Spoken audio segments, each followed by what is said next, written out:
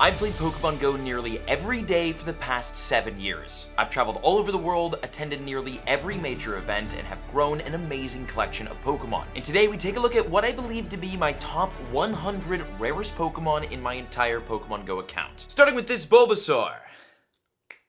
Round of applause. Okay, it's cooler than you think. This is a costume Bulbasaur that is 100% IVs. Any hundo costume super cool, but not as cool as what you're about to see, because this is what's called a clone Venusaur. These were released back in 2020 as part of like a promotional Pokemon Go movie event thingy. And well, they never came back. We had no idea that these would be some of the rarest Pokemon in the entire game. Most people transferred them because they technically weren't really meta relevant, including myself. I actually only have like, I think one left. And it's not great IVs. But I caught it myself, I got Vine Whip and Frenzy Plant on it. Technically makes this meta relevant. The only problem is you cannot Mega Evolve clone Pokemon. So that kind of sucks. We'll show it some love though. We'll get it up to level 40. There we go, some respect on him. Next we have a shiny Charmander with a Cubone hat. This came out during Halloween of 2019, and I was lucky enough to find one. I don't know if we'll ever see this guy again, but he's so freaking cute. Obviously, Shadow Shiny Pokemon are some of the rarest in the entire game, so getting one as cool as a Shadow Shiny Charizard is a really big accomplishment. And the IVs, although they're not great, this is still easily one of the coolest Pokemon in my entire collection. I love this. And what could be more rare than a Shadow Shiny Charizard? This cloned Charizard. Clone Charizard came out at the same time as Clone Venusaur, and it's 2020, year 2020. I got 14, 14, 14 on the IVs, which kind of sucks, but it's still so cool. 2917, I would level 50 it, but again, you cannot Mega Evolve these, and that's kind of what makes Charizard so meta relevant, but it looks so cool. And here's a 360 of the clone Charizard with that really, really cool design on it. Oh, I didn't really do that. Here's a 360 of clone Venusaur, by the way. This is kind of like what the clone looks like. Next up, we got my boy Shadow Shiny Squirtle. Again, any Shadow Shiny is a sick one. This is from 2022. IV's definitely actually really good. If I were to purify this, I wouldn't go to a Shundo. It'd be like a shiny 96, wouldn't be worth it. Next, we've got a really cool shiny Squirtle. This is a shiny Galarian Yamask Squirtle from Halloween 2020. He's got like a little bow tie, some candy in the hat. And we've got another one, a clone Blastoise this time. He doesn't look super different in the front of his face, except for his face, but if you look at the back of his shell, it's a really, really cool, unique design on the back of the shell. And again, this is a Pokemon that came out once, never really came out again, and has become one of the rarest in the whole game. Also, just a heads up, we're gonna have over 100 Pokemon because I couldn't thin it down to 100. It should be like 106, so.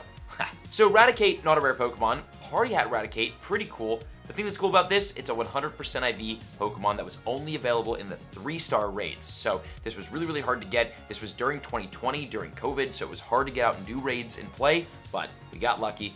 I guess remote raids were a thing then. Another Shadow Shiny here, Shadow Shiny Arbok. This is a really cool one just because I love the way the gold and the purple of it kind of like mix the colors, like the shadow plus the actual shiny color of the Arbok. And this was one of my earlier Shadow Shiny catches. Super duper cool. Right here is the first ever costume Pokemon that was ever released in Pokemon Go. This is a 2016 December holiday Pikachu with the OG Santa Claus hat. And as you can see, this is not traded. Caught it myself on December 12th, 2016, first year of the game. 11 CP2, which is so cool. And a nice little piece of Pokemon history. Oh, and get ready. We're about to see a lot of Pikachu. It's not my fault. It's always some sort of like exclusive variant. This is a 2021 shiny Meloetta hat Pikachu. Probably will never come back. Got this during Go Fest, which was all about Meloetta. Here is probably my favorite Pikachu in my account, the Halloween. It's the Mimikyu costume, 2019 Halloween Pikachu shiny. I got so lucky catching this. I couldn't believe I got it. I got it in like a parking lot. And to this day, this is probably my favorite costume Pikachu ever. Now we've got, look at this,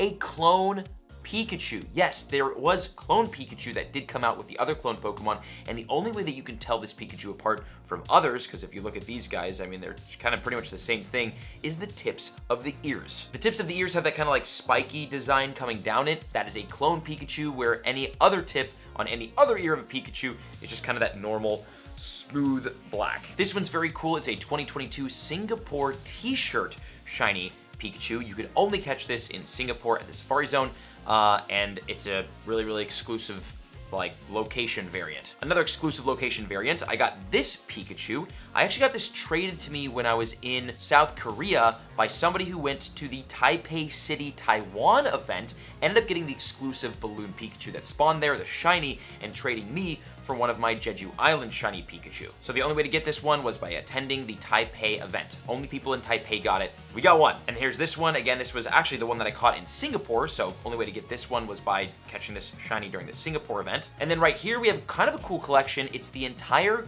crown collection from GoFest 2023. We've got the green crown, the blue crown, the pink crown, and the gold crown. And that's all of the crown Pikachu, if I'm not mistaken.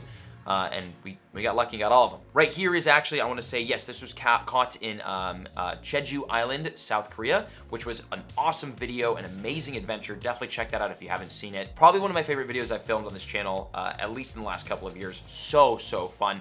And we got really lucky and caught this. It's a small island off the coast of South Korea, the only place to catch this shiny Pokemon. All right, we're leaving the EVs into different Pokemon, including right here, which is a costume shiny Ninetales. I know this costume technically came back this year in 2023, but I caught it when it, I think, first came out in 2022 in Disneyland. It was a really fun adventure and definitely is one of the most beautiful and one of the rarest shiny costumes in my account. Now we've got another Shadow Shiny, a Shadow Shiny Venomoth. I was just lucky enough to complete the Shadow Shiny family here. Was really grinding the team leaders for a while, and I love his like big red buggy eyes. Also got a Shadow Shiny Growlithe. Beautiful, gold and the purple. Shadow Shiny Poliwag. Shadow Shiny Machamp, which actually is really useful technically, and I don't know why I've never powered this up. I got Dynamic Punch on it. Let's bring this to level 40. Shadow Shiny Victory Bell, which I caught actually recently. This just came out as a part of an event a couple of weeks ago, so already got this guy. Right here is one of the rarest Pokemon in my account, Easy. This is a Pokemon that I caught myself. Again, wasn't traded, wasn't caught from a raid because raids didn't exist. Wasn't caught from field research because those didn't exist. This was caught in the wild on September 23rd, 2016, the first year the game came out, and it is a wild-caught 100% IV Pokemon. And the reason why this is so rare is because back in 2016, there was no way to check your IVs on Pokemon. It actually took a long time for an IV checking method to efficiently come out in Pokemon GO. It took years, I think. So if you have any 100% IV Pokemon from 2016, that means that you got lucky enough to find and catch one, and then also got lucky enough to not unintentionally transfer it. Most people probably transferred most of their hundos from year one, but I got lucky and kept one. And what's more rare than a hundo? It's a nundo. A 0% IV Pokemon is statistically more rare, harder to get than 100% in Pokemon GO, and I have a pretty cool collection of them. We'll see a couple more throughout the video, but right here is an Alolan Geodude. This is another Meloetta hat shiny. Again, we'll probably never see this hat variant again, and it's the Galarian Ponyta, got during GoFest. Beautiful. This is my favorite Gengar costume that has ever been released. Right here, it's a beautiful 100% IV. Dude, I got the hundo. Didn't get the shiny, but I got the hundo. 100% IV Halloween 2020 Gengar with this really cool design. I do have enough XLs to get to level 50. I'm not doing that this video. We'll do a different video for that. I already spent like a mil dust. But I've already Mega Evolved this. It's like max level Mega as well, so it is just completely OP. This is a super useful Pokemon in my account, and it's so sick. Here, I think we have another 0%. Yeah, this was a, oh cool, 0% IV Electabuzz caught this year in Seoul, South Korea. Now we've got Pokemon GO history with the first ever shiny Pokemon ever released. It was Magikarp, which I obviously evolved over to Gyarados. And the cool thing about this is that shiny Magikarp was released for the first time ever in March of 2017, and I caught it in Disneyland. So obviously super cool. I've level 50'd this. It's a max level Mega. It's got 2 moves. I mean, this is one of my favorite Pokemon in my entire account. Here's another Shadow Shiny Lapras. I think I put my entire Shadow Shiny collection inside of this video just because they're so rare. Here's a really cool one and a very special one. My friend, the homie Ivy League 10, which has been a community member and a part of the Team Mystic fam for freaking years. We met up this year during GoFest New York City, if I'm not confused. And this Lapras was a part of a special research storyline event where every single person was able to get one single encounter with Lapras during like a 1-week period from special research. So getting the shiny was pretty much impossible. And Ivy League got the shiny with their one single encounter and was nice enough to trade it to me. This is near and dear to my heart. I think this was also during the Team Mystic challenge as well, so me as Team Mystic, this is even more special. And just a ridiculously rare shiny Pokemon that you do not see ever. Here we've got a, is this a Hundo? Hundo Ditto. It's just, this thing's hard to get, even harder to get Hundo. Kind of cool. Here we've got a 2019 Eevee. Now the cool thing about this is, I mean, the IVs are bad, the CP is bad. Why did I put this in the video? Well, if you scroll down, this was actually traded to me from Brandon Ton, the #1 player in the entire world, and it was caught in China. And if you don't know, Pokemon GO is pretty much disabled across most of China. So to have that Chinese location tag and the Brandon Ton trade tag, it's a pretty sick Pokemon. Here we've got another Eevee. This is actually the Explorer Eevee that I caught during the Seoul City Safari event, which was the first ever City Safari event. And as you can see, the Eevee has that kind of like cool catch background of Seoul, South Korea, which is very cool. The only way to get this Eevee is by attending a City Safari event somewhere in the world and completing the special research storyline that gives you 9 encounters, I think, per day with this Eevee. I didn't get the shiny, but the shiny exists. I don't have it. Here we've got Blue Balls, the Vaporeon. This is actually the oldest Pokemon in my account. I got this thing July 16th of 2016, which is 10 days after Pokemon GO released. So, oldest Pokemon that I got, I caught it myself. Freaking the homie, the OG. Vaporeon's my favorite. Another Shadow Shiny, we got Amistar from 2020. Really, really cool one. Love this guy. Also a great Shadow Shiny, Aerodactyl here from 2021. Here's a cooler Aerodactyl. This is the Satchel Dactyl. It's got the Satchel costume around the side of it, and this was caught during Go Fest Osaka. I don't actually remember if this spawned during all of the Go Fest events in this year, 2023. I think it did, but it's definitely a Pokemon that like a lot of people ask for in trades, so for sure rare, definitely kind of cool, real subtle. Here we've got a very new one. This is probably my most recent super rare shiny Pokemon, or super rare Pokemon in general, that I caught. It is a Shadow Shiny Dragonite, which just came out and is right now, as I'm saying this, currently available in the Team Leader encounters with Cliff. So I've got a bunch of Rocket Radars. I battle them every time I find them, and I'm really trying to get more Shadow Shiny Dragonite, because Dragonite's one of my favorite Pokemon ever, and the Shadow Shiny is just so cool. Unfortunately, the IVs are absolute dog water, but I already did level 40 this, and I took frustration off of it because this is just such a cool Pokemon. Here we've got one of probably the best, most OP meta-relevant Pokemon in my entire account. This is a Shadow Mewtwo that I caught during the 2020 Pokemon Go Fest event, where Shadow Mewtwo originally debuted. And the really big thing about this one is that during the Go Fest events, the IVs were actually boosted. So when you go out and do a Shadow Raid, you could get a high IV Shadow Mewtwo, but you're probably not going to. Well, everyone got a high IV Shadow Mewtwo who did this Go Fest event, including myself. And I got this, a really, really good IV Mewtwo. Now, the reason why I have not purified this to get the hundo is because Shadow Pokemon are significantly stronger than purified Pokemon. So this is easily the best Pokemon in my account in terms of damage, just because of how high the IVs are and the fact that it's a Shadow. Then also, obviously, Best Buddied it, level 50'd it, which took a long time. It's a freaking monster. And next is honestly an even cooler Mewtwo in my personal opinion. This is the first ever Mewtwo released in Pokemon Go. And as you can see, I caught this in Japan on August 14th, 2017. I was actually in Yokohama, Japan, in the stadium there with a bunch of other YouTubers. It was super duper cool, and it was the first ever release of the most iconic Pokemon. Well, I guess Charizard is. The most iconic legendary Pokemon in the Pokemon franchise, Mewtwo. I have this Mewtwo here to remember that by. The IVs are so-so, but it's still so cool and a very, very cool part of Pokemon history. Next, we've got, this is easily one of the rarest Pokemon in the entire game. Like with the clone Pokemon, this thing that you're looking at right now only came out like once, I think twice, in Pokemon Go history, and because it's not meta-relevant compared to the normal Mewtwo, most people transferred it. And people weren't really raiding as much back then because there weren't remote raids. This is an armored Mewtwo. I caught this in 2019 here in California. I caught a bunch of these. I transferred most of them. I still have a couple left in my account, but who knows when this Pokemon will ever come back, if it will ever come back. It is an absolutely insane looking design. I don't even know what's going on here, but it definitely is like one of the biggest head turner Pokemon. Most people will see this and think like, what is that? I've never seen that before. So it is definitely like a cool thing to have, but it's not useful, it's kind of random, but still one of the rarest in my account. Here we've got one of my prized possessions. Sudowoodo is my favorite Pokemon ever, and this is a 100% IV Sudowoodo I got in 2020. I named it Pliss No Fleece because in my interview with Fleece King, one of the best top players in the world, he transferred his one and only 100% IV Sudowoodo mid-interview. Next, we've got my Shiny Unknown collection. I'm just gonna kind of brush through them. We got A, B, D, E, F, G. Oh, check this out. Easily one of the rarest in my account. It's a 0% IV Unknown. That's ridiculous. And I caught this in Taipei, oh no, I'm sorry, in Chiayi, Taiwan, during the event that I attended in 2018. This is so cool. Other Shiny Unknown, we got I, L, M, N, O, P, S, T, U, or is this W? This might be W.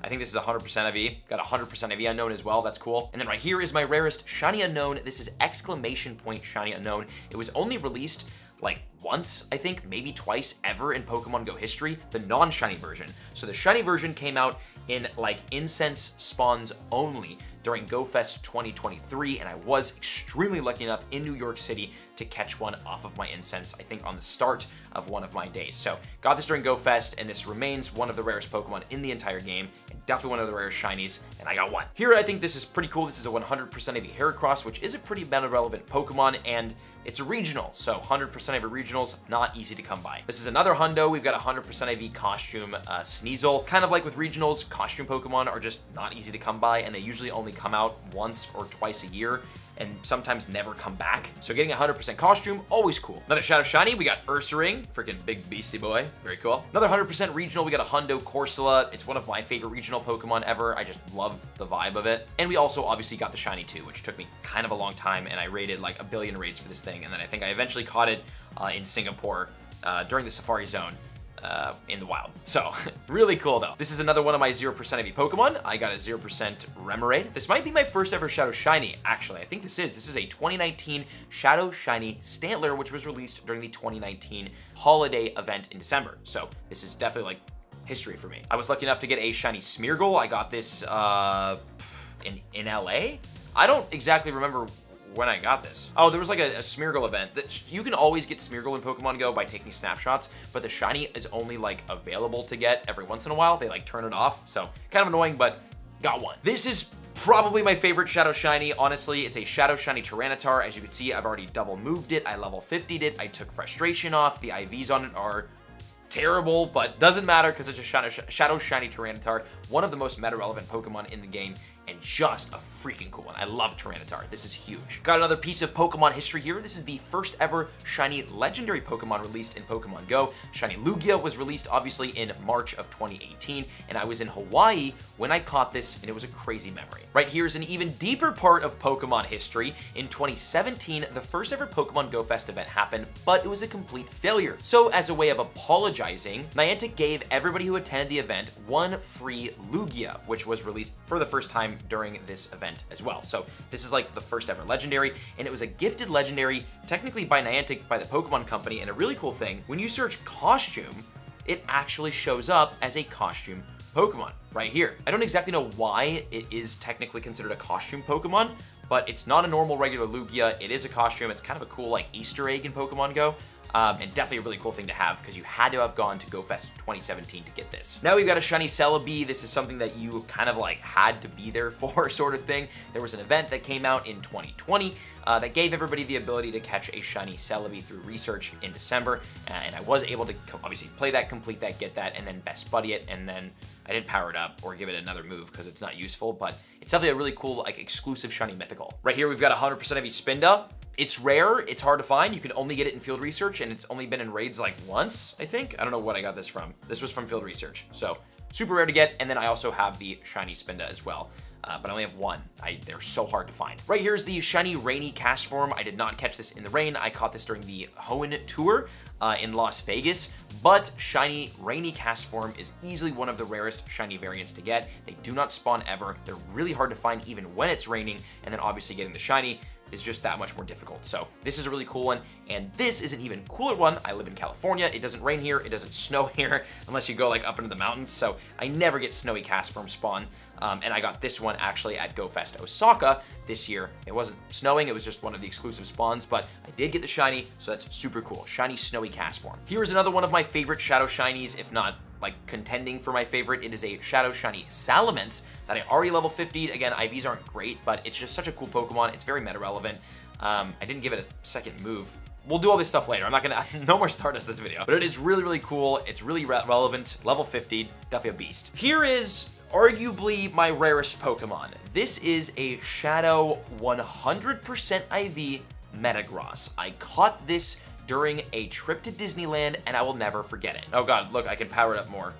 Okay, but I can't level 50 it, so it's fine. Still working this thing, still working this thing to level 50, but this is actually my only Shadow 100% AV Pokemon I have ever caught. This is a really, Really cool thing. And actually, in the same day, I was able to get the Shadow Shiny Metagross too. So I have the Shadow Hundo and the Shadow Shiny, and that's really useful because this is actually one of the most meta-relevant Pokemon in the game. It's the best Steel-type attacker, even better than the Mega Steel-type attackers. So it's really cool to have, again, both as a Shadow Hundo and a Shadow Shiny.